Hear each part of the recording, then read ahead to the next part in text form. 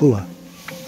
People have been asking, what's the best drawing tablet to get, or what type of pens are really good, what are the best art materials. The simple answer is the best art materials are whatever is available. You don't need a fancy pen or paper, just grab whatever you have and just sketch.